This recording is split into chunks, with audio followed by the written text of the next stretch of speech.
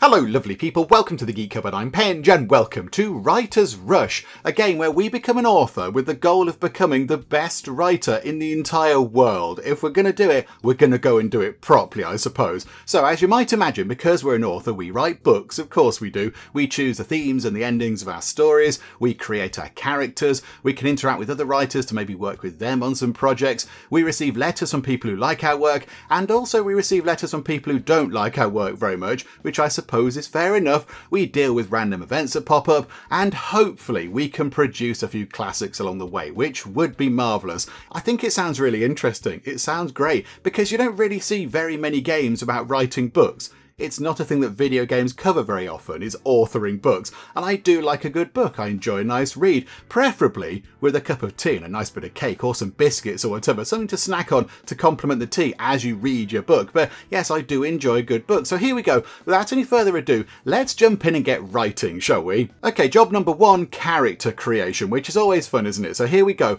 Our author character has to have a name, a gender, an age, and then we need to pick a personality type. They do look very intriguing, but we'll come to them in a bit. Let's do the basics first, shall we? So, who do we play as for our authoring game here? I think really there is only one person that we could possibly play as. One person who's got a wealth of experience behind her. So many different things have happened to this character. They've been in the future, they've been in the apocalypse, they've been in medieval times, they've done many things. It is, of course, the one, the only, the brilliant Betty Cupboard. We have to play as Betty. She's seen so much during her time in the cupboard. She's got so many things to write about. She can write many wonderful books, I think. So we will play as Betty, and Betty is a female character.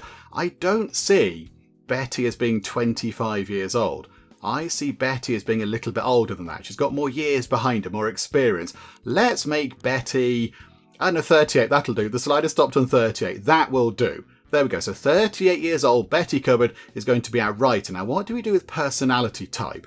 What do we do this? So I don't see Betty as being a regular personality type, but okay, what does it mean for the game? No extra changes.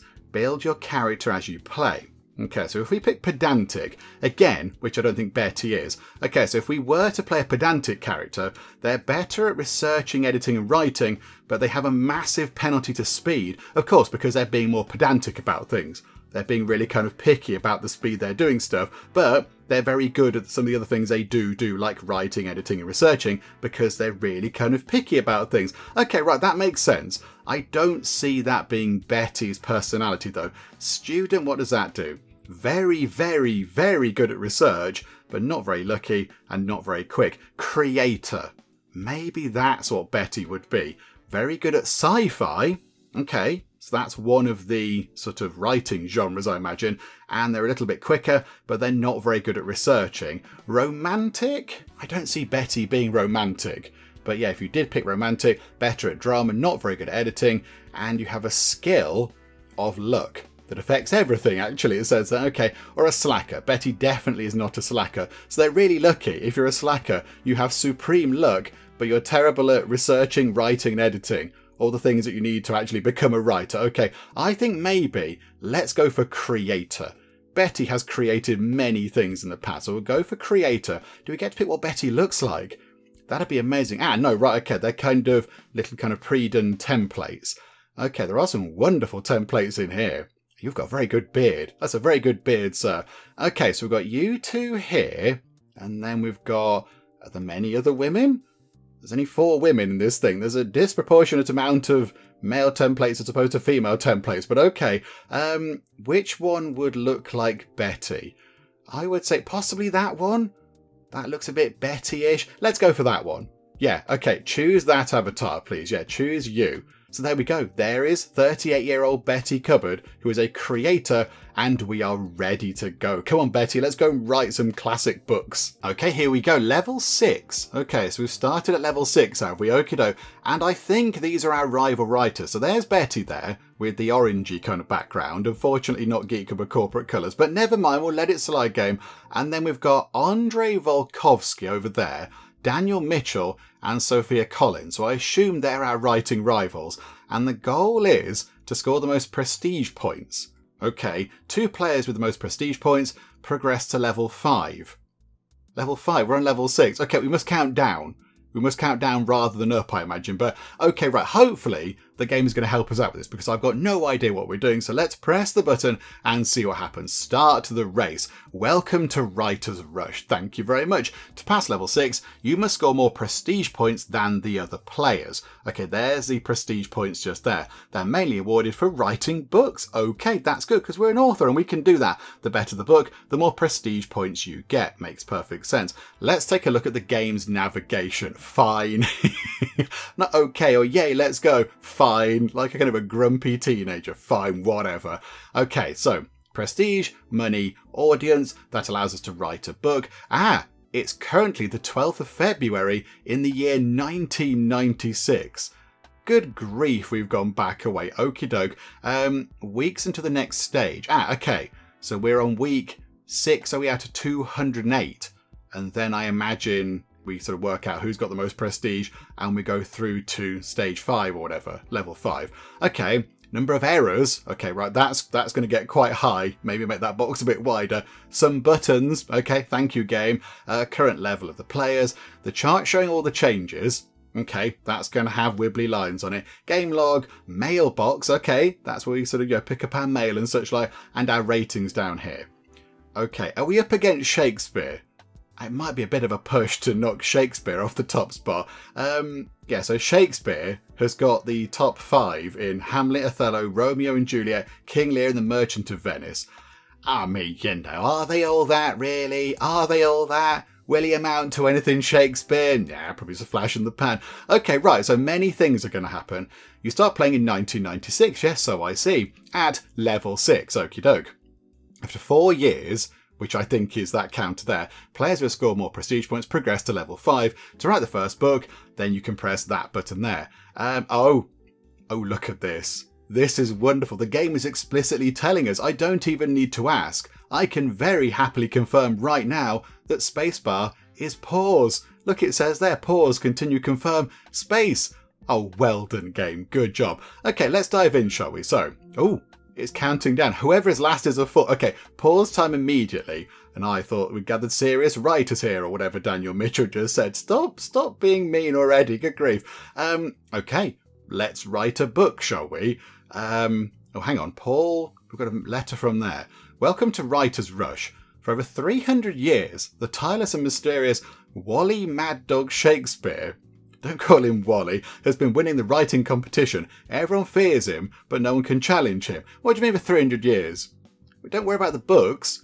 Worry about his, fountain of youth he's got in his house, or the picture he's got in his attic, or whatever that's looking really awful. Your ultimate task is to defeat him and take first place in the tournament. You start at level 6. In 4 years, there'll be a rotation, and you'll have a chance to move to level 5. Good luck. Okay, right, so get rid of that, because now I've read that. Let's write a book, shall we? Okay, we had a boost to sci-fi, so let's write some sci-fi classics, shall we? We can't do comedy. We're not very good at comedy. I kind of see that with Betty. I see that with Betty. Betty's quite sort of, to the point. Matter of fact. Get there. Get it done. Good imagination. She can craft many things. She's crafted all sorts of things over her time in the cupboard. But I don't see her doing too much in the way of comedy. So yeah, we'll make a sci-fi thing. Oh, okay. We can pick a theme. Okay. Oh, this is amazing. Okay, there's so many. And these are locked away. 1920s. Crime elves. It's a shame they're not one thing. That'd be brilliant. School, religion, loneliness. Okay, so there's some generic topics, like animals. And there's some very sort of particular things like loneliness or love triangles. Okay, so we're going to have a science fiction. What's going to go well? I mean, a science fiction time travel book might go quite well as a starter. Parallel worlds, actually. Maybe. There could be parallel Bettys. Okay. Right. Parallel worlds. Yes, please. Make it available to everybody. Age. Is that everybody as well? I imagine that's all people. So that's going to be... Oh, here we go. Yeah, all. Okay, so kids, young adults, adults, or seniors. I mean, I don't know. If we're going on about a science fiction thing that's got parallel universes in, would kids aged 8 to 12 want to read that? Young adults, or is it just an adult book? I mean, it could be. Can it be more than one? Can it just not be aimed for the kids? I'll do it for everybody for now. It's fine. Interest, Question mark, question mark, question mark. Okay, with all genders, all ages. It's a book for all people. It's a book for all time. Sci-fi, parallel worlds. Right. 56 weeks it's going to take. Oh, okay, right. So time is going to fly by. It's going to take over a year to write that. Conduct research, 43 weeks. Okay, no, conduct research, 56 weeks. Again, like we said earlier, if we're going to do it, let's do it properly. And now we have to draft a title for this. Okay, so what do we call our sci-fi book about parallel worlds? What's going to make a good thing? How about, let's call it, you know what, we'll call it The Many Geek Cupboards. Because if there's, parallel worlds, maybe there are many geek cupboards out there. Maybe in one of them you've got, Fenge.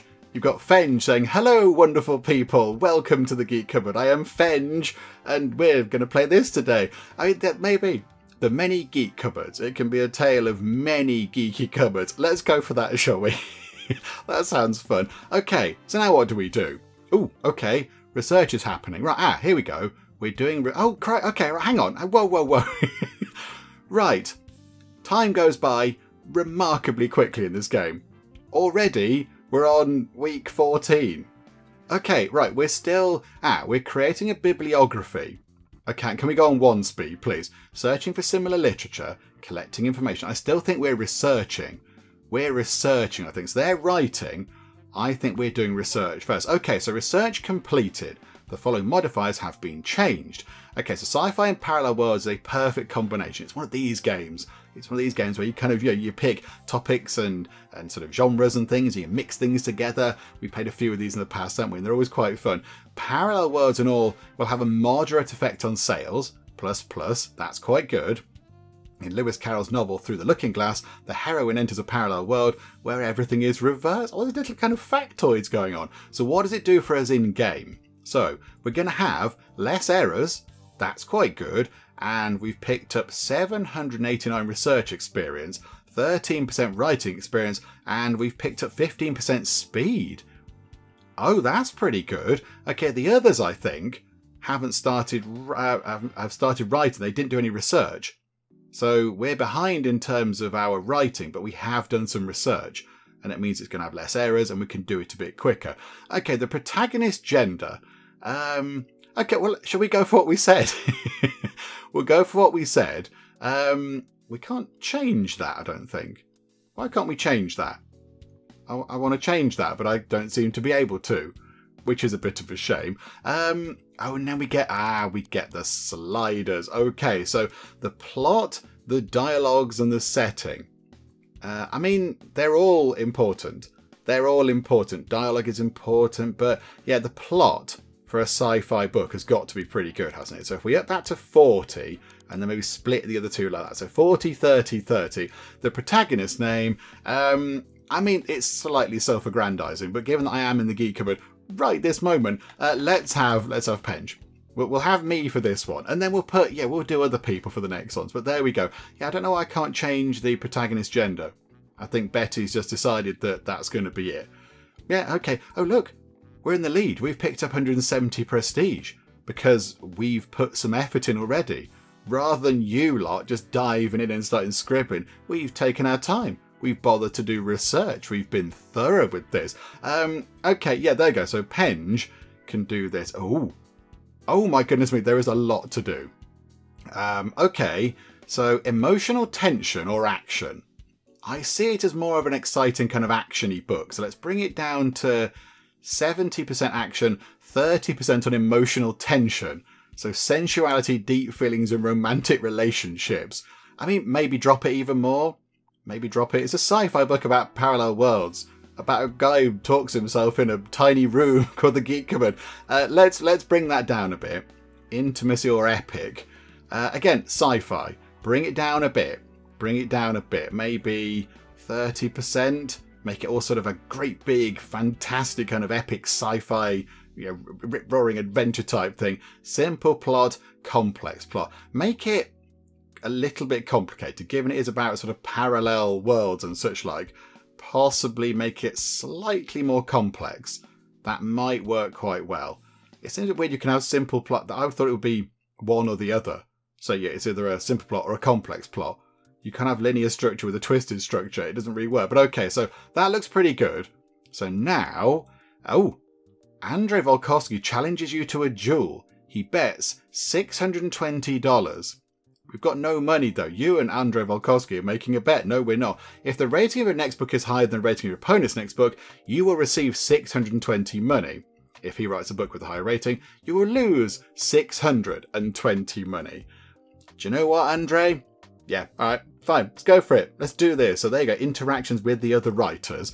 Okay, so challenge to a duel, prestige goes up a little bit more. So we're now just working on this. We're defining the main characters, creating a synopsis, formulating the main conflicts, choosing a narrative perspective. I know what that is. That's the perspective narrative. Plot selection. Oh, there's loads going on. This is brilliant. Based on your selected genre and theme, as well as your abilities, the following plots are available.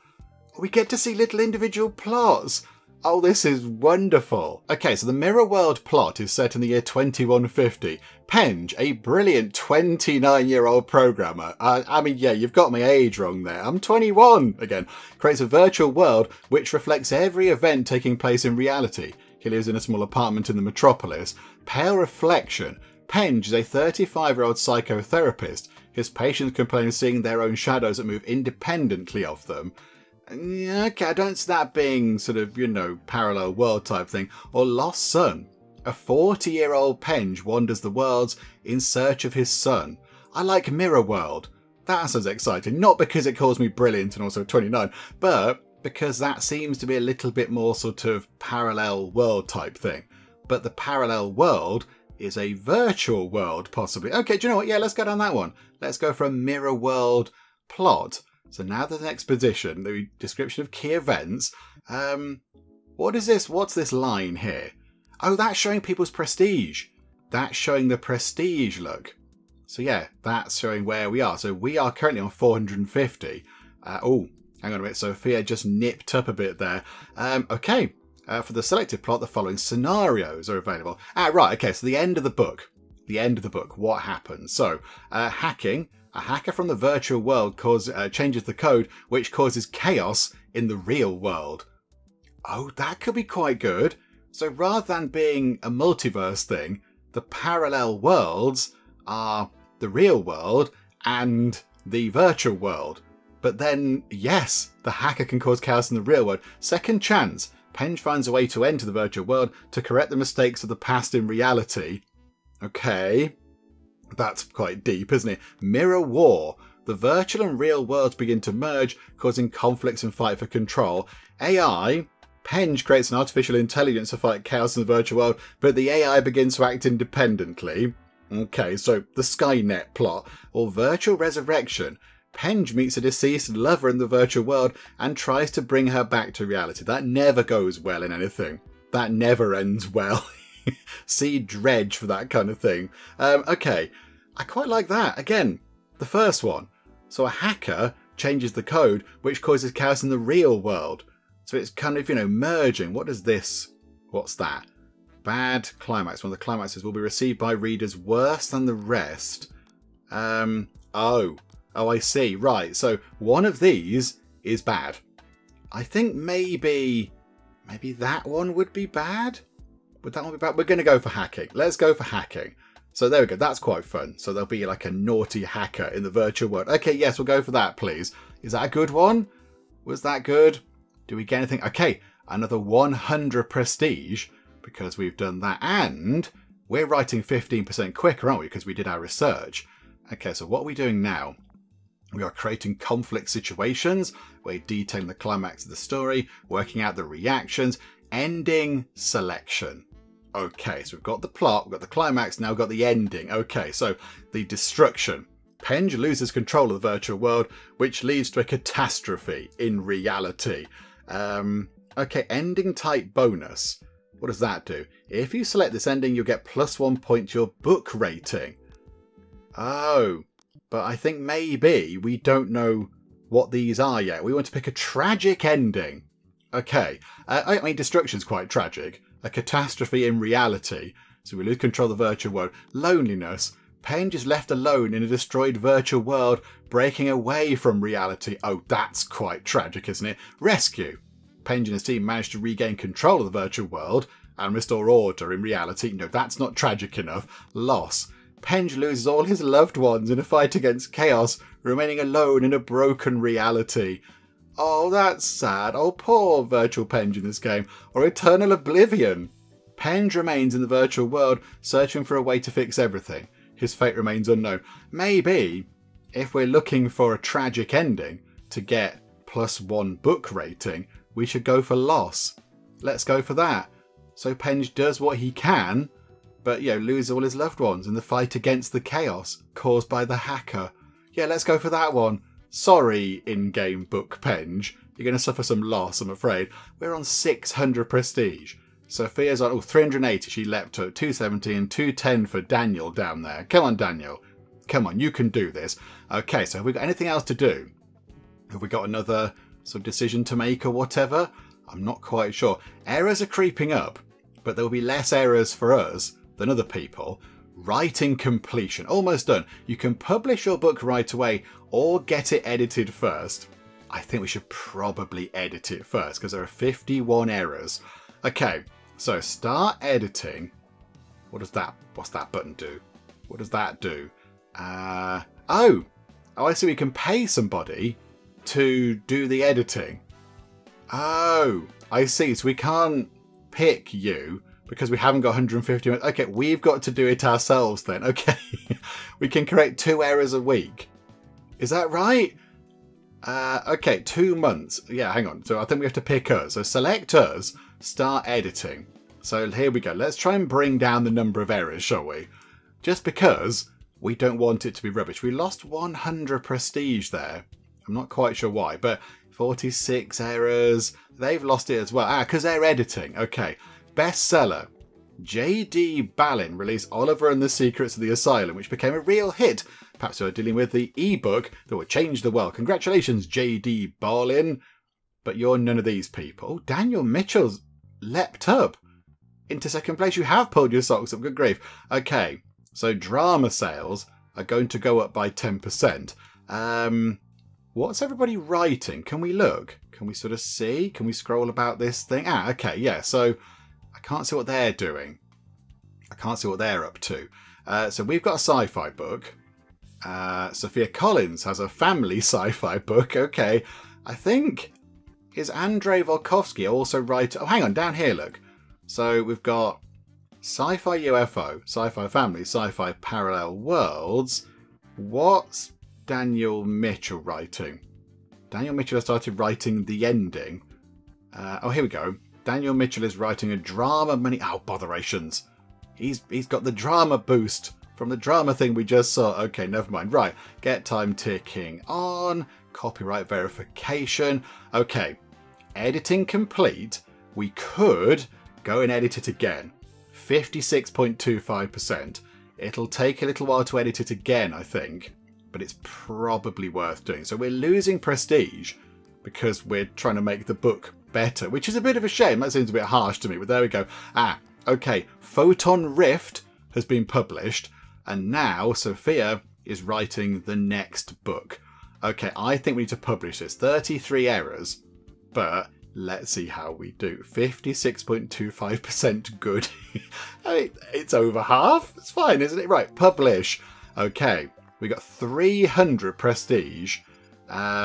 Is that all? Because she appears to have 1,338 prestige, does Sophia Collins. Okay, but we have picked up some speed experience, writing, research, and editing. Okay, right, so okay that. The critic reviews are out. Felt like reading a draft. A bit weak to be considered great sci-fi. The author couldn't have chosen a better theme and genre. Okay, that's quite good. Thank you, Quill and Query. Some constructive feedback rather than these guys. Okay, what do common readers think? Read it, forgot it. Next, this book gave me my new favourite character. Thank you very much. You're welcome. It would have made a great comic book. Seriously. Okay, Bookworm 200. Okay, fine. Noted. Okay, so what do we do then? So did we... Right, pause time. Things are happening. Right, Paul. Hello, dear Betty Cupboard. Congratulations on publishing your first book. It turned out pretty good. I will be happy to follow your work. Okay, thanks for your review, Paul. Oh, and there's a rude word there. Crosby says, my goodness. No, hang on, Nash says, goodness me, that's cool. Thanks for your review.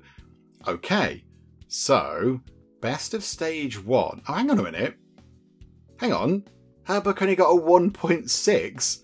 Oh, maybe she's already up there. No, hang on. We've got 1,834 now. We've got many, many points more than you. But, yes, maybe you got some because you started writing a new book maybe as well. You're writing a sci-fi city book. Okay, did we beat... Has he published his book yet, Chappie? Has he published it? I think we need to get writing another one. So let's get writing another book. We'll stick with sci-fi. We know what we're doing with sci-fi. So sci-fi parallel worlds. Right, 3 pluses. That's a good combo. That's a good combo. What else is going to go well? Science fiction cyberpunk. That could go quite well, couldn't it? Or technologies. Yeah, science fiction and technologies might go well. If we write it for everybody again, that'll be okay. Interest still not quite got that sorted, but okay. Yeah, do research, 52 weeks. Right, what do we call this one then? So sci-fi about technologies. What do we call this? I think we're going to call our book Jeff Robot and the Flashy Lights, because flashy lights are themselves technology, of course. You can't have flashy lights without technology. And Jeff Robot, our main character, is also technology, but is he a person as well? Is he an individual? Is he conscious? That could be what the book is about if the game lets us do that, because of course we get given the kind of predefined plots and endings and all that kind of stuff, but that's kind of what I'm thinking now. So it's kind of a clash of, is Jeff Robot just technology, or is Jeff Robot an individual, that kind of thing. So yeah, Jeff Robot and the Flashy Lights. It also does sound like a weird futuristic band, but okay. So we are now on 3,400. We're flying up in terms of these. Do we get money for sales? Oh yeah, money for sales. We get money. Do we get sort of prestige for that? Yes, I think we do. So we've sold 2,000 copies just over of the many Geek cupboards, which is wonderful. I'm very happy about that. Oh, we have failed to do research. We haven't learned anything. I mean, yeah, that happens sometimes. That does happen. So errors, we're going to get more errors. We've lost writing experience and we're down on speed. Oh, well, I mean, that's not very good, is it? Okay. Right, what do we do about Jeff Robot? So this is more about sort of, rather than a big action kind of story, rather than it being a bit like a sort of a cinematic piece, it's more about, yeah, the depth of characters and all that kind of stuff. World building, not so much. Maybe bring that down. So yeah, maybe like that. 35% plot. And then, yeah, the dialogue, the depth of the characters, the interaction between Jeff and the other people. Yeah, there we go. And the world building is okay. In fact, maybe just move that up a bit. I don't know, 3842. And then 20 for setting. Yeah, okay. And the protagonist. Again, we can't change the gender of the protagonist. A little bit weird. Don't know why we can't change that. But yeah, it's Jeff Robot. Obviously, it's Jeff Robot. What random names do come up, by the way, out of pure interest? Leandro, Remington, like the Razors, Zayden, Ray, Dominic Padilla, Madrana. Okay, so yeah, nothing too completely wild and out there. But yeah, we will go for Jeff Robot, please. There we go, Jeff Robot, you're in. And yeah, it's going to be the other way around. It's going to be a different type of book, this, because it's about the impacts of technology and sort of your self and identity and such like. So yeah, let's bring it all a bit like this, look. It can be about this. Psychological complexity. In fact, yes, it's more about that kind of thing. And let's leave it, I mean, I kind of see it being not simple literary style. Maybe bring it more a little bit like that. We'll have sort of 60-40 for that. But yeah, it's all about sort of the characters, limited number of characters, limited setting, and yeah, the feelings of poor Jeff Robot as he realizes that, is he just a machine or is he a person kind of thing. So yeah, we'll go for that. I've got no idea what I'm doing. I'm just making this up as I go along. It's brilliant. We've lost 1,000. Why did we lose 1,000? Oh, we won the duel against Chappie. Oh, okay. We did give him some money. Rating of our book 5.8. Rating of the opponent's book 2.7. Oh, okay. So we did get some money. We got some money. We sold 2,000 copies of our book, and we've got 727 money, but we made 620 money from our bet with Chappie. Okay, right. Why did that not? Why have we not got much money from our 2,000 book sales? We're charging, tuppence a piece or whatever. Okay, fine. Okay, let's run time on nice and quick, because we know what's kind of going on now. We just need to kind of run on to the next exciting thing that we need to make a decision about. A bit like this, plot selection. Okay, heart of the machine. Jeff Robot, a 35-year-old AI developer, creates the world's first robot to pass the Turing test. No, Jeff Robot is the robot in my mind. 1923. Jeff Robot, a 35-year-old investor, falls into a hole in the basement of his laboratory and discovers an ancient mechanism of unknown origin, or periphery. Jeff Robot is a research astronaut. In a galaxy far, far away, he discovers the planet Dichlos, inhabited by intelligent insects. No. This one then, maybe. Okay, so Jeff Robot creates the first robot to pass the Turing test, and maybe he calls that robot Jeff, and it becomes Jeff Robot. Okay, game. I had a plot in my mind, game. Okay, so we get 50 back for that. New generation of devices. Today, the lit tech company introduced a new generation of typewriters. Authors worldwide eagerly anticipate the opportunity to immerse themselves in a new era of creativity with these innovative devices.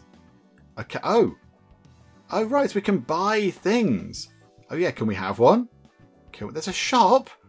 Nobody told. Oh, there's a shop. Okay. Hang on a minute. Can we buy plants? I mean, other important things as well. But can we buy plants? I don't think we can. Okay. So that for 500 of our 727 monies will give us a 5% speed increase. But these here give us that. And they also give us other modifiers. That's what 5... hang on, can we see? 5% experience modifier for writing, and that is a 5% chance of successful research, which we didn't do last time. I think we save our money. I think let's save up courses. We can go on different courses. Basic grammar course, error probability. Oh, this is wonderful. There's different courses that we can go on. Oh, this is brilliant. Oh, and here's where we unlock the focuses and things. Okay. They cost prestige and money. Okay, so if we want to go down, like counterculture, it would cost 400 monies and 100 prestige. Down here, it's costing a lot of money. Okay. We've already got technologies. We're working on technologies now. And then themes. These are new themes as well. Okay, right, so mutants and historical figures and vampires and everything else. Crikey. Look at these down here. This is an interesting mix of things, isn't it? And then just at the bottom there, Asia. Just, generically, an entire massive land. But okay, that's fine. Who knows, millions and millions of square miles of land and peoples and cultures and everything. Just kind of bracketed under there. But okay, that's fine. Right, okay, that's good. We won't buy one of those now, I don't think. I don't think we will. So we're going to do this. Writing key scenes. I think now we're going to pick the climax of the story. Sentient AI. Jeff creates first AI capable of experiencing emotions. He faces a moral dilemma when his creation starts asking questions about itself. Okay, yeah, we'll go for that. Now, bear in mind, it's probably, 1997, 1998 by now? So, a lot of these things will have been written now in our time, but maybe back, what's that? Almost 30 years ago? There weren't many books about this? I don't know. The corporation Jeff works for wants to use his achievements to create an army of ruthless robots, machines of war, or battle with the creator. Jeff creates anthropomorphic robots. After developing consciousness, the robots try to break free. Jeff does everything in his power to stop them. Oh, that's... No, I like that. That's what we're going for. Sentient AI. We're going for that, please.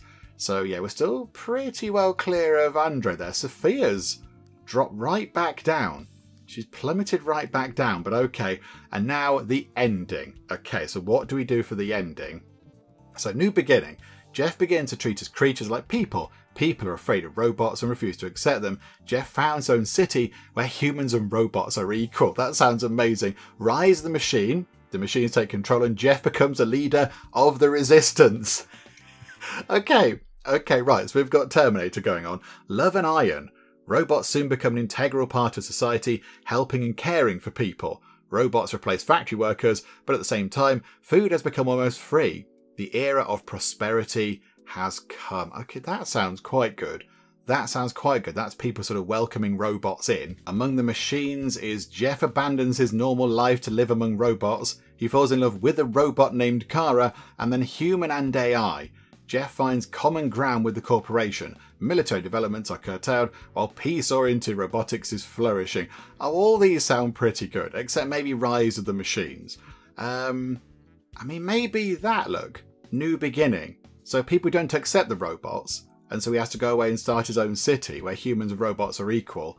And maybe that could trigger, like, you know, the robot freedom movement or whatever. Let's go for that. There we go. We'll see if that works. Might be terrible. I've got no idea. We are racking up the errors here.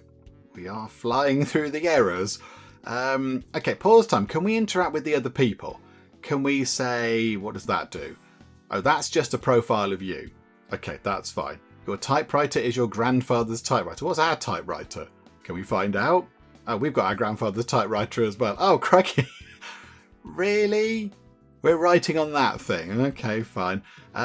What have you got? Have you got your grandfather? Yep, you've not upgraded your typewriter either. And neither have you.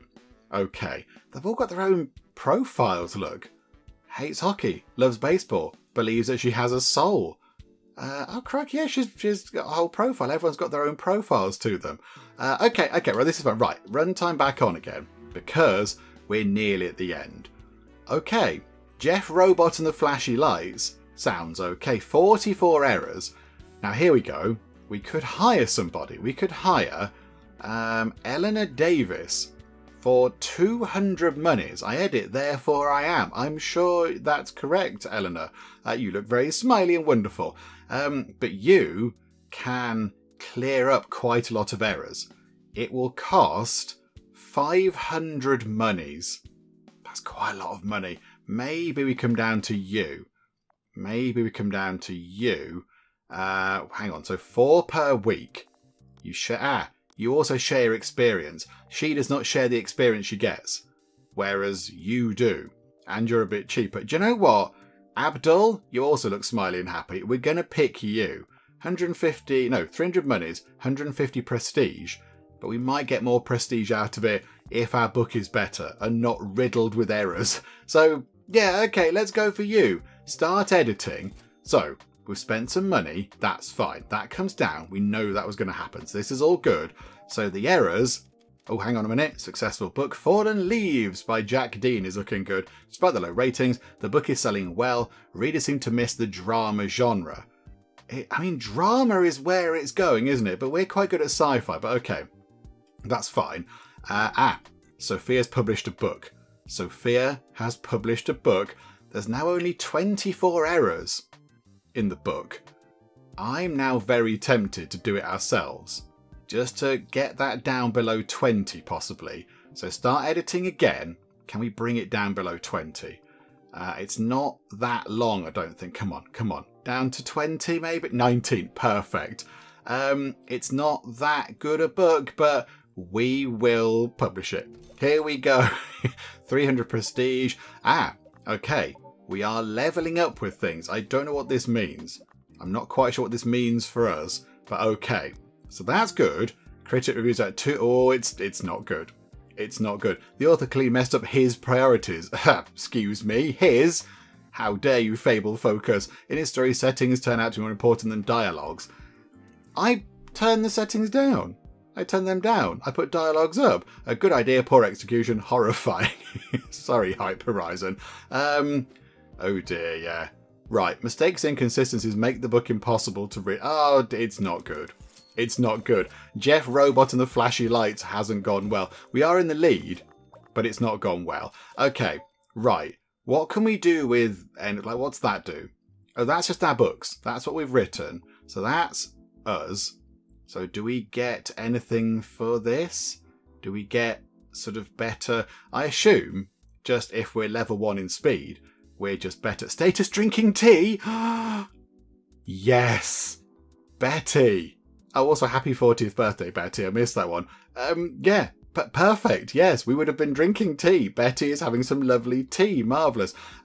Grayson says, after reading Jeff Robot and the Flashy Lights, I forgot what joy was. Thanks for this great oblivion. Oh, we can be rude. I'm not being rude. Thanks for your review, Donovan. We're going to be polite to you. And then Attica says, your book is like a warm and cozy spot. Okay, thank you for the review. I think it's done, isn't it? I think it's done. Although, even though Jeff Robot only got a 3.1, it's still better than everybody else's by the look of it. It's still not too bad. So yeah, can we see what worked and what didn't? 1.36k sales. Can we say what worked? We haven't got enough money to buy a fancy typewriter. A little bit more. A tiny bit more money. Yeah, can we message them? Here we go. Team up against, challenge to a duel, play rock, paper, scissors, sabotage or improve relationship. Let's play rock, paper, scissors with Andre there. Because, yeah, we get on, me and him. He challenged us to a bet. He lost it. He paid up. Fair enough. I like it. Let's play rock, paper, scissors. Make a bet. Oh, we can bet money on it. Okay. Let's bet, I don't know, 25 monies on rock. There we go. Offer a deal. Are you going to go for it? No. Never mind. It was worth a go. I think maybe we need to write a book. They're writing a fantasy racism book. Oh, and Andre's moved into a fantasy sex book. Good grief. Okay. Do we... Maybe all the drama boosts might be done by the time we're finished. What does that do? Display point, gain, loss. Oh, I see. Now I want that on. That's quite helpful. What's that do? What's that? Modifiers. Okay. So this is what we get. Right. So we get plus 5% speed because we're a creator. That's quite good. But yes, we get less experience for research because of our creator. Nothing going on there and nothing going on in there at the minute. Yeah, so 10% sales for drama, 13 weeks. Sales for drama goes up for another 82 weeks. We might possibly be done by then. We might be able to get a book out and catch the end of that boost, but we have 5% sales for sci-fi because we are a creator. Can we see what they're like? Are you a creator? You're a slacker. Okay. You're romantic and you are a pedant. So why did they all go for sci-fi at the start? That was a bit weird. We're going to write another sci-fi because we're good at that. Sci-fi. Okay, so parallel worlds goes well. Where's the other one we just did? Where's the technology we just did? Oh, technologies doesn't have anything against it at all. How about time travel? That's got to be a good thing as an interest. Question mark, question mark, question mark. Was that a thing we could buy? Was that a focus? What's that thing down there? I don't know what the interest thing is. I feel like we should buy a focus. I feel like we should buy one and just see what happens with it. Let's buy a cheap one. Scientific approach, maybe. Can we do that? I don't even know what this is. I'm going to buy it because why not? We'll buy scientific approach. Hooray! We bought a thing. What does that now mean that we can do? So sci-fi, it's not in here. So if we go for time travel, there must be another focus somewhere else. I'm not quite sure. Okay, so aim this at everybody again. Really, I just don't want to aim it at kids. But, you know, just don't read the book, kids. It's fine. You'll find it dull. Okay, so science fiction time travel. Okay, what do we call this one? Let's pick a name for our lovely new science fiction time travel book. Let's call it Forward to the Past. I quite like that. So some guy gets in a time travel machine and goes back an incredibly long way, let's say 200 years. And then he finds out that if he does some repairs, he can move forward another 100 years. So he has to go forward to the past. So he can get back 100 years closer to his own time. And then maybe when he goes forward to the past a bit, he can then work out another thing and then go forward to the present, maybe. That could be the sequel. I don't know. But okay, I like that. 55 weeks. We shall do some research on it. I don't know.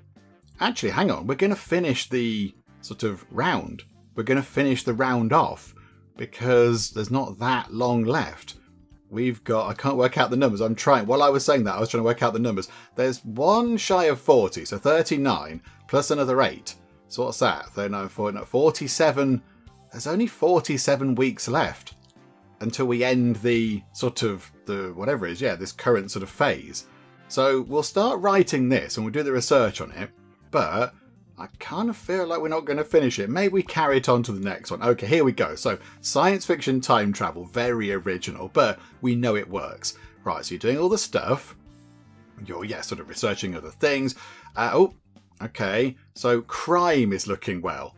Crime is doing quite well. Okay, we're not writing a crime book. It's a bit of a shame. Oh, somebody's published a book, I think. Okay, the research went well. Sci-fi and time travel is a perfect combo. Time travel and all will have a moderate effect on sales, and time travelers can use their knowledge of the future for personal gain, which creates moral dilemmas within the plot. Okay, so error is going to come down, we get research experience, writing experience goes up, speed is up a tiny bit. Okay, that was pretty good. Again, we can't change the gender of the protagonist. Is that something we have to unlock? I'm not quite sure. Okay, the protagonist's name, he can be called Barty. He can be called Barty McSky. That'll do. Yeah, Barty McSky. And the story's going to have to be quite... I mean, it all needs to be in. We need the story, because it's going to be complicated. Let's... maybe dialogues can just be dropped a little bit, maybe. Let's get dialogues down to 20. So it's more about the story and what's going on, the world that he's ended up in when he's gone back in time and such like. Let's go for that. I mean, I'm sure the in-game kind of things will completely blat our plan there, but there we go. We'll go for that, look. Just drop that. Let's give it like that, look. 2% more on the dialogue there, just if that helps. Right, Barty McSky, off you pop. What do we do with this? Elements of risk? Yeah, do you know what? Yeah, there is a bit of risk in time travel. Let's move it a bit more like that. And yeah, well, it's got to be fateful events, hasn't it? It's got to be a bit more epic. Because that's kind of what it's about, isn't it? It's about time travel and affecting everything. And it's got to be complex. Because again, time travel is a complicated thing. If we push that back to 25, maybe push that back a little bit as well to 35, that seems okay. It's got to have some kind of feelings and going on. And maybe a tiny bit of romance. Maybe he could, I don't know, save his aunt or something. I don't know. Right, there we go. We'll go to next. We'll see if that works out. Right. So now we're working on forward to the past. We're still miles ahead of everybody else. But yeah, in not very long, we're going to go to the next stage. But okay, let's see what we do. So, right, plot selection. Here we go. What has the game determined is going to be our plot? Barty McSky, a 28-year-old talented cyber scientist, works on a time machine project in a secret government lab. Amid a technological time race, each country strives to be the first to create a functioning chrono portal. A new takeoff, people built a colony on Mars. Astronaut geologist Barty McSky discovers an artifact belonging to an ancient dragon civilization. What? A web of time. In alternate past where the Nazis won, scientist Barty McSky constructs a time machine. Oh, okay. That one is government lab. We're not going to go for that one with dragons in it because that sounds bonkers. Or web of time. Okay, maybe we go for that one, an alternate past. And then he's got to go forward to the past a bit. I don't know, we'll go for that one. There we go, that sounds fun. That sounds potentially quite fun. Developing deep plot twist, introduction of the protagonist. Okay, things are looking good, but in not very many weeks, yeah, it's all going to finish. Okay, right, what's the climax of the book? Intervention. Bart is planning to go back in time to intervene with the course of World War II. Due to his personal fears, Barty decides to get rid of the time machine. Manual upgrade. Barty kidnaps Nazi leaders from the past to replace their older versions in the future. Let's just do the intervention one. Let's do that one. It's all got a bit sort of World War II interacting rather than anything else, but okay. Here we go. We're going to, it's going to be the year 2000 soon. Here we go. Look, hang on. Oh, there you go. Successful book. Please tell me it's fantasy. Oh, they're writing fantasy books. Botheration. That's not fair. Okay, never mind. Right, fantasy. 5% sales increase. Okie doke. Yeah, look. It's going to be... I just pressed spacebar then. Something popped up and I pressed spacebar. And I don't know what it was. Oh, no. I think I started writing the ending.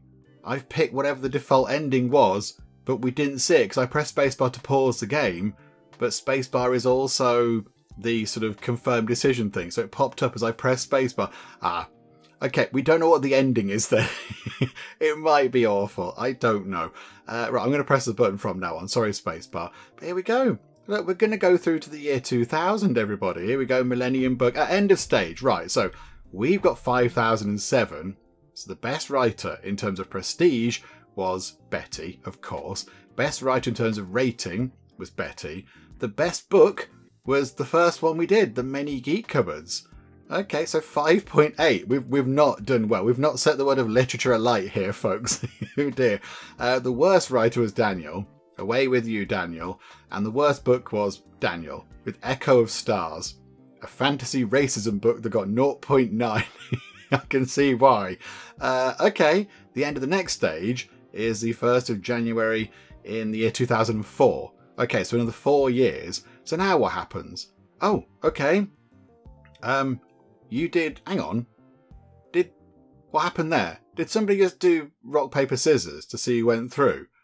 I think they might have done. So now we've got 8 people. We've now got 8 people, including us, in the next stage. So the Betty's gone through, Andre and Sophia then. We've got Ian McLaren. Hello, Ian. Zariah Pitt. Why couldn't we have picked that portrait for Betty? I'm not that you don't look magnificent, but you look magnificent as well. Daniel Mitchell. Yes, are you still in? Jeff Vicious and Dan Crown. Okay, start next stage. I thought... Oh, no, hang on. Now I'm confused. Oh, Ian's come in. Right. Oh, there's a different goal now. Write the best book. 2 players whose books got the highest rating progress to level 4. So prestige is now back down to nothing. That's been kind of cleared out for level 5. And now the goal is to write the best book. Okay. Right, so do we start again? Do we start... Okay, pause. Pause time. Pause. Is time paused? Yes, it's 28th of February in the year 2000. Right, so the book we were writing is now just gone. It's just been annihilated from existence. Oh, okay, botherations, I was enjoying doing that one. Okay, sci-fi. Time travel. Oh, interest. Oh, that's what that is. Right, so the gender mix is absolutely fine and the age is okay. I kind of feel like maybe we should aim it at... there we go. Look, yeah, because we've done our research, we can figure out the best appeal. Right, okay, so we can aim it at any particular age and it's fine. I mean, adults have the bigger age range between 18 and 60, so they're going to likely sell more things. So, yeah, okay, let's do that. Target an adult audience, please. I kind of feel like we should carry on writing what we wanted to do. So, yeah, forward to the past, but maybe don't go down the whole sort of Nazi route of things. That was a bit weird. Okay, so yeah, confirm that, please. So, yeah, do your research. Again, this is fine. This research is good. Got, what are we going? Sci-fi superpowers from Andre. Sophia's doing horror Middle Ages. And Ian is doing sci-fi myths. Okay. Intriguing. It might work. Right. Success. Hurrah. Errors are down a bit. Get some experience. Writing experience. Speed. Ooh. Focus points. +1. Total. 1. Okay, we have a focus point. I don't know what we do with that, but okay. You've also learned there is the so-called grandfather paradox, according to which genuine events in the past can lead to logical inconsistencies in the present. Yeah, indeed. Wibbly wobbly timey-wimey. It's all fine. Okay, so here we go. We're going to bring him back. Barty McSky is once again the protagonist, and we'll do what we did before. Was it 3939? There we go, like that. So not so bothered about the dialogue. It's more about the story and the world that Barty finds himself in. So, okay, and then this was something like... So that was it.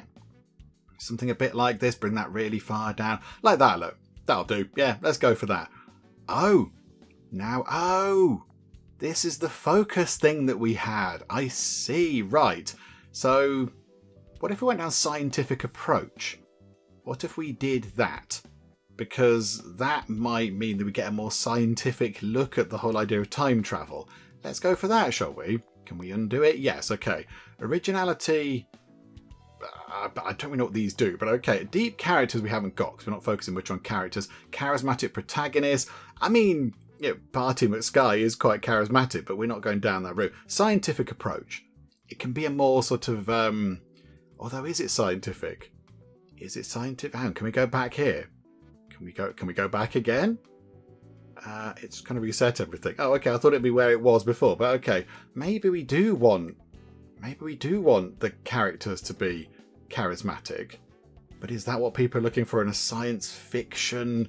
It's more about the story and the world, isn't it? Yeah, okay. Let's put it back where it was. We'll put, you know what, 38. And then 38. There we go. That seems a bit better. That can stay where it is. We will have...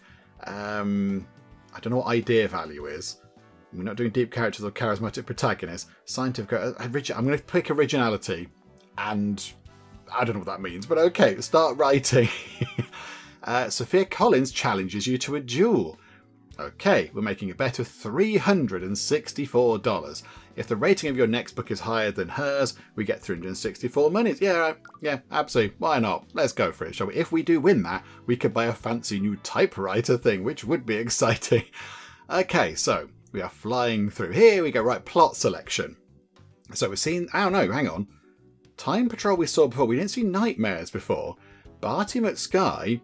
A 43-year-old inventor creates a device to travel through time. His friend Smith warns him about the dangers of time paradoxes, but Barty won't listen.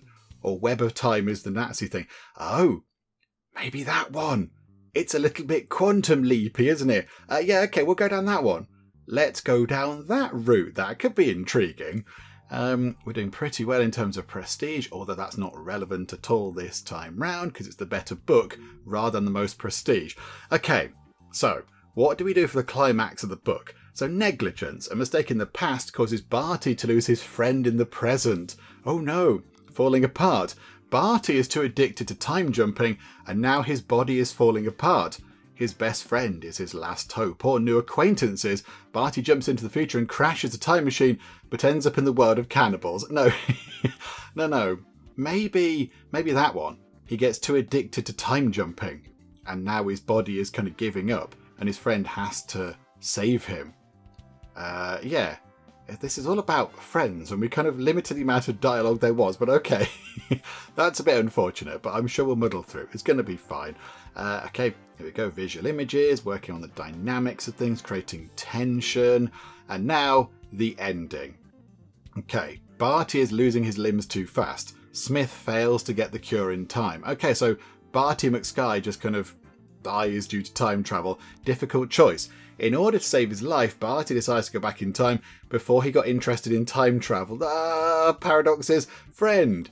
Smith saves the protagonist and they return to the present. They decide to travel through time together. Volunteer. Barty regains consciousness in the hospital. He's just a volunteer who had a new drug for insomnia tested on him. Everything that happened to him is just a side effect. No. He woke up and it was all a dream, and everybody threw the book at the wall in fury. Or world domination. While travelling in the future, Barty finds a sports almanac. That's what I was going for. He becomes a billionaire in the present and rules the world. No, not that. Maybe that one, look. Smith saves the protagonist and they return to the present. They decide to travel through time together on a fun journey, going forward to the past, if they've previously gone back to the past first. Anyway, there we go. We'll go for that one. So we're on 500 prestige. We need, really, I'd like it to be over 5. If the book rating could be over 5, that'd be quite good. 51 errors. We have got a chunk of money. We could get Abdul back on the case. And you could remove a few errors for us. 2 months. But or, because prestige doesn't matter now, maybe we get Eleanor on it. Maybe we could get you on it. You do 5 a week. You're going to sort between 8 and 40. You're a bit more expensive in terms of money, but then we might win some of that back with our bet anyway. Do you know what, Eleanor? In you come. 9 years experience of doing editing. We will have you, please. So, start editing. Yes, absolutely. So, the errors should come down quite a bit. If we can get it below 20 would be brilliant. I don't think it's going to happen. 23. 70%. I could get publish the book. 300 prestige.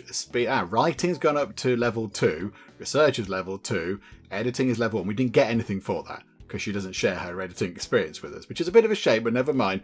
The critic reviews are 5.3. Yes, we're over 5.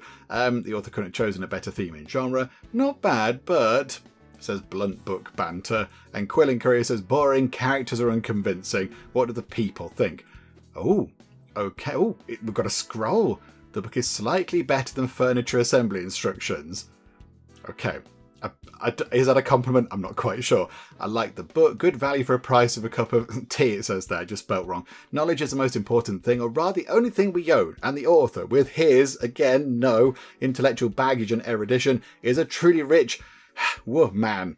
Books like this are not popular with readers, therefore they have a small circulation. This book is mediocre at best. Oh, okay. Lida, that's a bit rude, but okie doke. So, Forward to the Past got 5.5.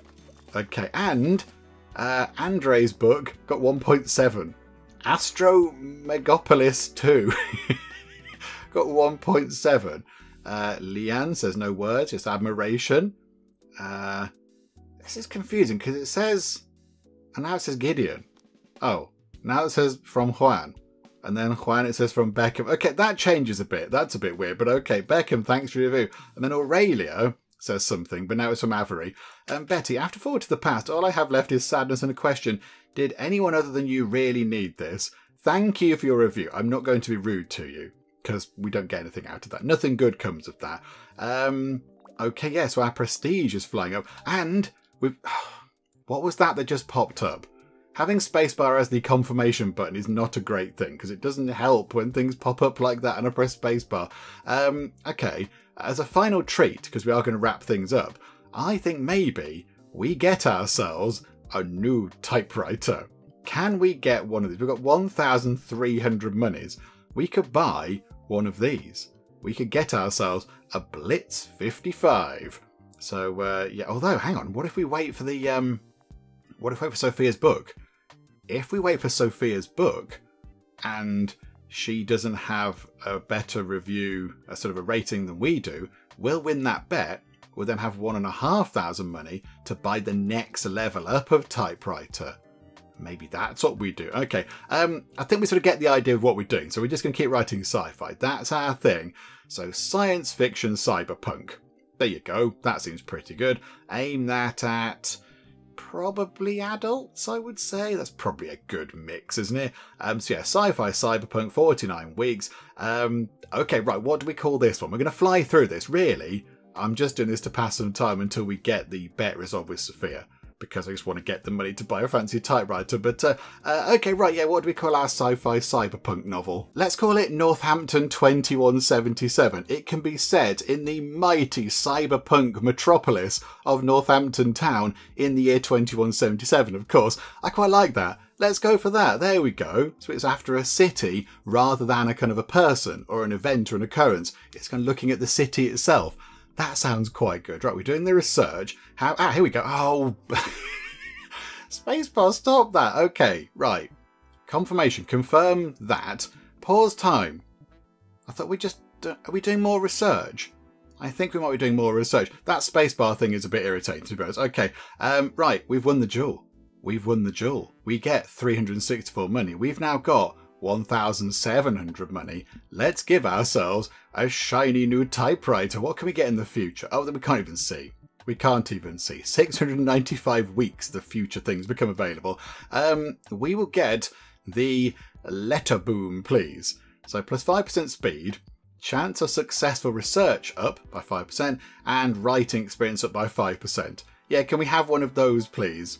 Can we get a lovely new typewriter? Thank you so much. So can we see what we're using? We're using Letterboom. Okay, what's everyone else using? Grandfather's typewriter, grandfather's typewriter, grandfather's typewriter. Okay, so we've got the most advanced one. Okay, that's good. What we'll do is we're going to fly through to the end of Northampton 2177. We're just going to see how that does. I kind of feel like now we've started it, we should wrap it up. So we're just going to kind of get through it all and then see what happens at the end. Will it beat Forward to the Past rating of 5.5? Let's go and find out. Okay, I don't know if Northampton 2177 is going to be a very good book. The result is 33.33%, which says bad after it, which is probably not great. We have spent quite a bit of time getting rid of errors. And weirdly, when it had multiple errors, when it had over 50 errors, the result was over 50%. And now we've cleared the errors down, it's bad, which doesn't seem to make any sense. I thought maybe if it had less errors in, it would be better. But okay, I think we're done. We couldn't afford any kind of fancy editing people, so we had to do a couple of rounds of editing ourselves. So let's publish our book and we'll see how it goes. Okay, so speed went up. That's okay. And research has gone up to level 3, which is wonderful. And editing has gone up to level 2. So we're a little bit better at editing. Yeah, we took 6 months editing that thing. It was a long time. We did 3 rounds of it, in fact, just to try and get the errors down. Okay, let's see how we did. 4.5, oh, 6.5. Okay, that's okay. That's fine. People 4.9, 4.3, 5.1. Do you know what? We're going to take that because it puts us at the best, into the top 2 positions. So hang on, pause time for a minute. Yeah, so Forward to the Past 5.5, Northampton 2177 got a 5. Okay, you know what? Yeah, that's okay. That's fine. We're so near to the end. We're so near to the end of the stage. I'm very tempted to just sort of fly through and do the next bit. Just do the next bit and get through to the end as well. Just going to complete this stage because we've got, again, what's that? Another 40, 48, I got a minute, 45 weeks, is that? Something like that. I'm not quite sure. I think it might be 45 weeks-ish. So I don't know if it's enough time to finish writing another book. So it could potentially be a good idea if we went over here and went on a course. Because I imagine that takes time. Yeah, 3.5 months. Which I think we could probably get this done. So yeah, what do we go for then? We've got 1,800 money from book sales. We could get a course under our belt. That'll be quite good. A 50% chance to boost our luck. We could get sales for crime. No, we're not a crime writer. Plus 10% error correction during editing. That might be quite good. 10% audience growth. We have got a decent audience going on. That's to do with horror.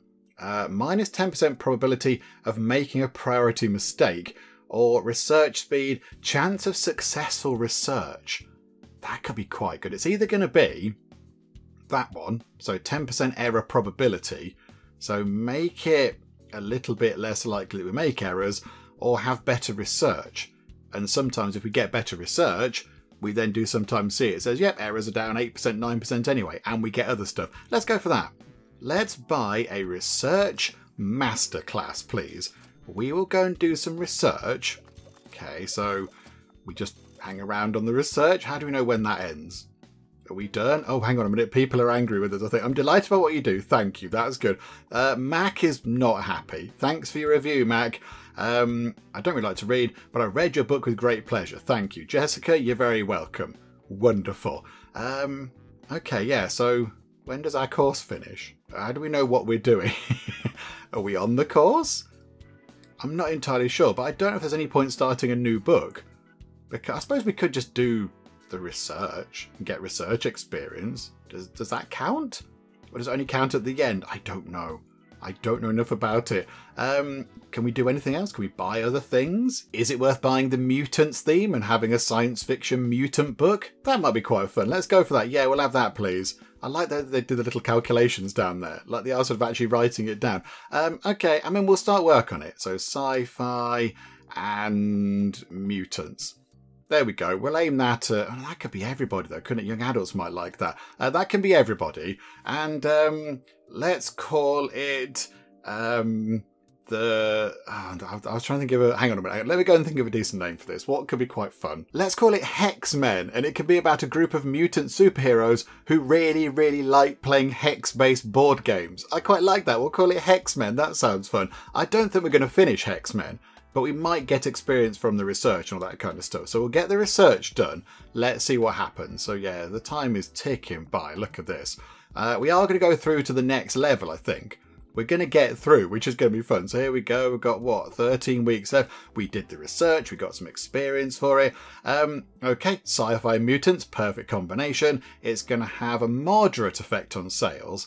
Okay, so maybe we should tweak that then. In Mikhail Bulgakov's novel Heart of a Dog, an experiment is described in which an ordinary dog is transformed into a human being. Oh, okay, there you go. It's a game and it's educational as well. We've all learned a thing now. Wonderful. I mean, this might possibly be a little bit kind of irrelevant, but okay. I see world building being down and possibly these being a bit like that. Yeah, there we go. Like that. Oh, hang on. I didn't give the protagonist a name. Okay, right. Who should be the main Hex person who just loves those Hex games? It's got to be Professor Hex, hasn't it? The story can be written from his point of view as he tries to recruit all the Hex men and make them work in a school kind of thing to teach young people who love Hex gaming as well that have got mutant-y powers. So yeah, that'll do. That's fine. Yeah, we'll go for that. This thing, again, I don't think we're going to complete it, but maybe that can be down the middle. We can have a bit of emotional tension and some action. Intimacy, I would say bring that down a bit. That's not going to be so much, I don't think. And a complex plot, maybe a little bit more complex. Possibly a bit light. Bring that down a tiny bit, maybe. Make it a tiny bit more actiony. But we do want some sort of, feelings going on between the characters as they come to terms with their, hex-based powers and such. So there we go, that'll do. And okay, another book, drama again. There was a sci-fi book that pushed up sci-fi sales. Right, here we go. So working on the thing, and in, 4 weeks it's all going to finish? Okay, I mean, let's pick a thing here. A journalist goes to a remote village to investigate rumours about mutants.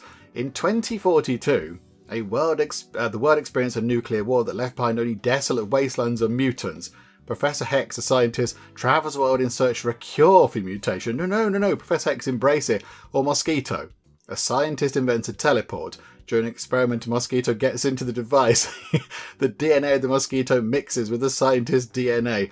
We're going to go to this one, mutants. Remote village, investigate about mutants. And here we go, 1 week, and that completes that stage. Okay, so we're through with our book of 5.5. So the best writer, in terms of prestige, we got most. Best writer, we did. Best book was Forward to the Past. Worst writer was Ian, sorry Ian. And the worst book was Ian's book called Stargaze, which got 1. 40 errors? Ian, come on now. Did you even bother looking at it? Did you check it at all? Okay, so another 4 years into the end of the next stage. Okay, we replaced them. Oh, they do like a... okay, right. They do like a little sort of, rock, paper, scissors thing to see who goes through. So Ian went through, fortunately. And then we've got Cormac MacArthur coming in with an amazing hat. Okay, so I think, we're going to be joined by a new person. Okay, so Sophia's still with us then. Level goal number 4, to write the maximum number of books. The 2 players with the maximum number of books progress to level 3. Okay, that's interesting. Right, so pause time. Pause. I had a party at the ranch yesterday. I decided not to invite you, says Cormac MacArthur. Bit rude, Cormac, but okay. So yeah, they've started writing their book. So I quite like the fact there are different challenges each time. It's not just, okay, write the best books, make the most money. This one is write the most books. So they could be rubbish. They could be really awful books, as long as you churn out any old rubbish. So I imagine what you do in this is not do the research, because that takes ages. So just churn anything out, throw out any old nonsense, don't kind of, error check it or anything. Just get the books out to progress to level 3. I mean, can we see what happens in level 3? Can we see what... Oh, there's other people in level 3, look. There's people already doing so. Oh, we have to work our way up. Hang on a minute, isn't Shakespeare supposed to be the one that we take on in level 1? Possibly. Oh, Shakespeare isn't in level 1 anymore. Oh, it's like a... Are they all kind of getting relegated and stuff? Oh, they are, look. They're back down. Andre's got banned down to level 6. Oh. Okay. Right, so it's like a kind of a league system, is it? Okay, this is surprising, but okay, no. I mean, there we are. Yeah, so we're on. Yeah, there we are in level 4. I think we did okay. We've muddled through far. We've not created any kind of great masterpieces, but I think our books have been okay. We had one slightly duff one, but yeah, most of them I think have been quite good. Well done, Betty. But you know what? With that done, with Betty now at level 4, I think we will wrap things up with our little look at Writer's Rush. I think we have had a pretty good look at the game to see what it's all about and how it works and all that kind of stuff. And it's really good. It's really enjoyable. We have played similar games in the past to this, but normally they're kind of businessy sorts of games. So we played, was it called Scene Makers or something? Something like that, where it's kind of about making TV shows and films and things. And then there are many games a bit like this where you create sort of video games and things. You kind of have a company and you employ people to do various jobs. And in those games you have the sliders where you pick how much you want to put into that particular thing or that particular thing. And you know, it's all sort of a bit like this, but this one doesn't have people to pay off, like in terms of, you know, staff and all that kind of stuff. You don't sort of build offices and have kind of, you know, setups and things like that. It's more about what you're doing in terms of finding the right combinations of genres and themes and doing what you need to do to get to the next level. It's not just a case of, right, there you go, you've made a thing, you've earned some money, you can pay your staff, now make another thing and try and earn more money and pay your staff again. It's got different levels with different challenges, which I think sets this game apart a little bit, which is quite fun. And you're kind of spending your money on yourself. You're spending it on tech for yourself, like a typewriter upgrade, that kind of stuff, and you spend it on training courses and things. You're not spending it on your buildings and staff and all that kind of stuff. It's all on your author. It's all very sort of focused on the author that you're playing as, which is quite good. I like that. And you know, you can create some crazy kind of genres and themes. We stuck with relatively safe ones, I would say. We didn't go too far, sort of, you know, too far out of the box. We sort of stuck with ones that we sort of thought might work a little bit, but I bet there are some out there that are a little bit kind of crazy that will work, and that's kind of what these games are about. You sort of try and mix the genres and the themes and all that kind of stuff, and eventually you might hit on something, it'll work, and it will catapult you into megastardom. I don't think we quite did that, but you know, we gave it a good shot, and I think Betty's done quite well. She's done okay. She's made some good books. I mean, she's made some pretty rubbishy books as well. I don't think Jeff Robot and the Flashy Lights is going to be one that people talk about in the future, but you know, the many Geek Cupboards, that was okay. Forward to the Past was okay, and even Northampton 2177 wasn't too bad at all. So well done, Betty. You've written some good books, but I think we will wrap things up for now. Hopefully you have enjoyed this. If you have, please do leave a like. That would be most marvellous indeed. And also, if you're not already, then please do subscribe to keep up to date with all the other bits and bobs and nonsense that we get up to in the Geek Cupboard. But for now, thank you very much for joining me in the Geek Cupboard, and I'll see you next time. Right, if we connect to there and open the door, we're going to get vaporized by this laser. And there's an electronic thing, which looks like a sad kind of Game Boy. I'm a tiny little sort of stick person in a computer. I can't steer the train as such. And look, we are outside, and we're in a gutter. Oh, happy days. Hello, Leaf.